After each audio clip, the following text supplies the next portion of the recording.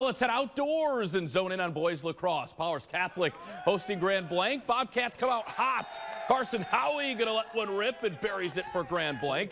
The Chargers respond. Ian Morosky gonna speed in from behind the net and gets it to go. Morosky led Powers with 2 goals. Back come the Bobcats. They find Drew Hertzberg. He rifles one and finds the back of the net. He had a hat trick this evening. Grand Blanc keeps rolling. Howie gonna take it himself and gets another one to go. Carson had 4 goals as the Bobcats cruise to a 17-4 win. Now